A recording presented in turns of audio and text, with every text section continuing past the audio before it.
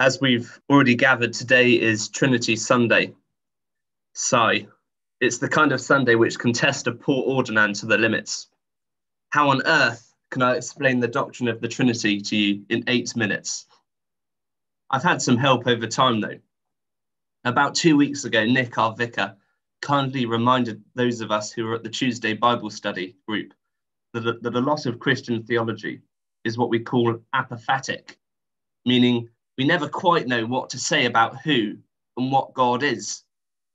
After all, he is transcendent, outside of creation, completely beyond our understanding. But we can list several things that he isn't. We can, for example, say with confidence that he is not created or that he is not evil.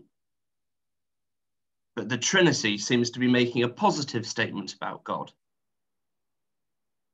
He is Father, Son, and Holy Spirit, 3 persons, 1 God.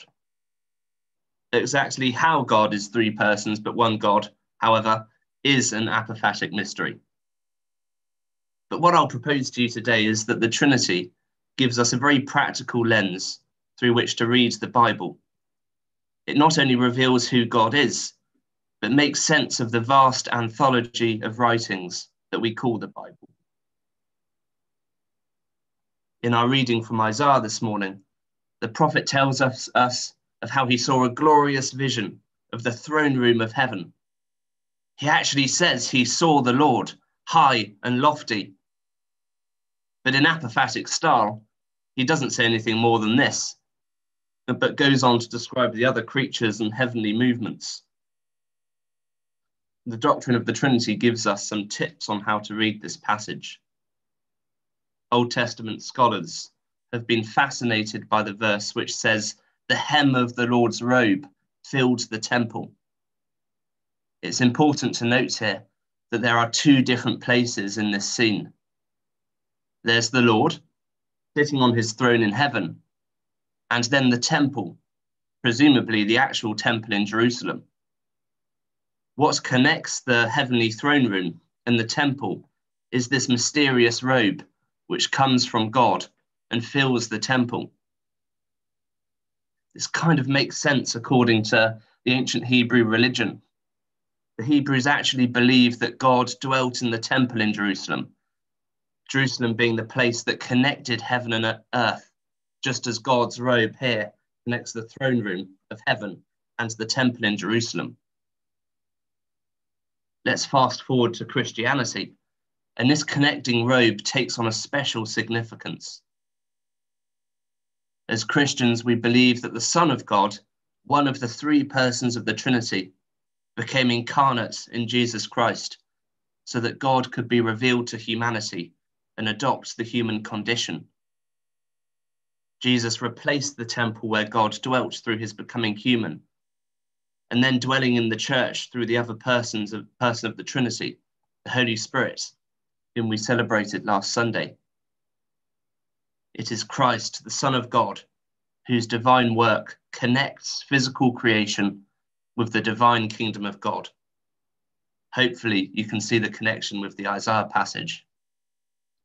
As Jesus says in our gospel reading, "No one has ascended into heaven except the one who descended from heaven, the Son of Man."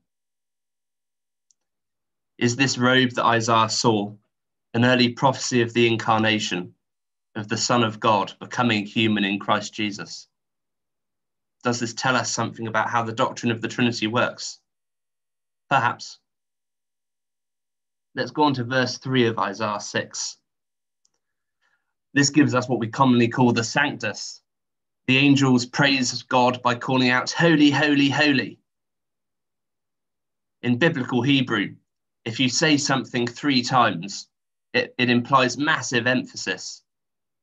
For example, if you say shalom, which is hello or peace, once, you're being polite to somebody.